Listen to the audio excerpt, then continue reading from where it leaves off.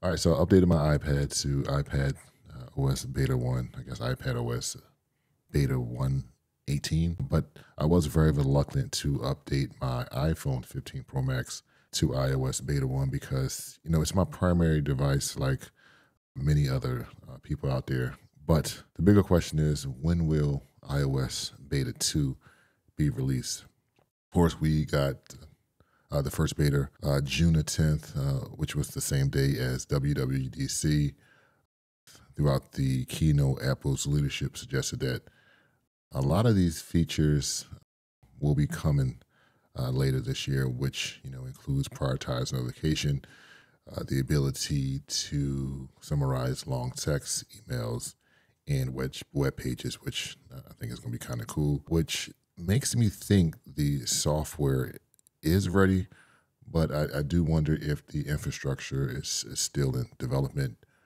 So when will iOS 18 Beta 2 be released?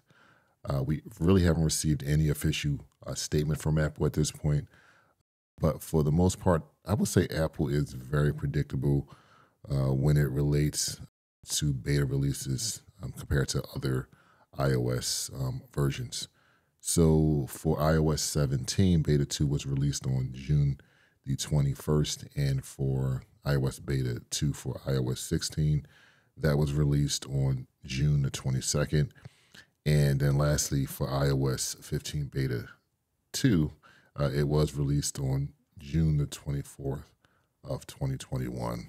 Now, it is important to know that when it relates to releases for WWDC, that happened on June the 4th. For 2022, that was on June the 6th, and it was the same date for 2021 for iOS 15. So there is like a 4 to 5 day discrepancy, which would put iOS 18 Beta 2 to be released on Wednesday, June the 26th, or I would say somewhere a time around that time frame. Now, one thing I did want to point out, this update is definitely a lot different than iOS 15, 16, and 17 with all the AI stuff going on. But I will say Apple is very predictable, and but things they're definitely a little bit different this year.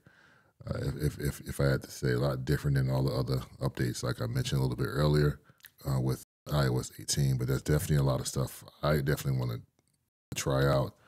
On the top of my list is definitely want to try out Siri, particularly with that new design. It has that glowing light that wraps around the edge of the screen.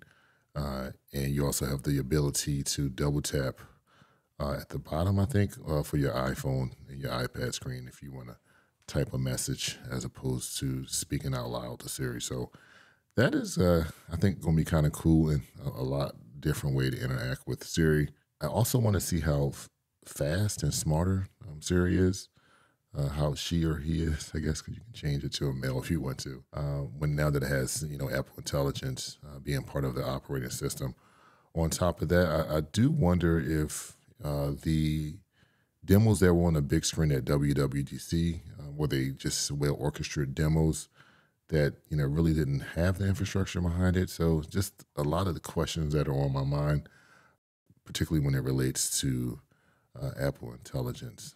I would suggest if you do decide to update to iOS beta, make sure it's not your primary device just before you go head first, particularly if it's a device that you use for work or it's just a device that you need to function properly all the time. In the past, I have updated to beta versions that was released during WWDC. And one of the issues that I normally find is a lot of freezing and battery issues. But only time will tell what we get from iOS 18 Beta 2 when it is released sometime this month, if my predictions are right, on June the 26th. Let me know what you guys have. Let me know if you guys have any questions. Also, let me know what features you're excited about for iOS 18 in the comment section below. Otherwise, if you enjoyed the video, go ahead and hit that like button and subscribe to see more from QC Dads. Otherwise, I will talk to you guys later, and I'll talk to you in the next one. Later. Bye-bye.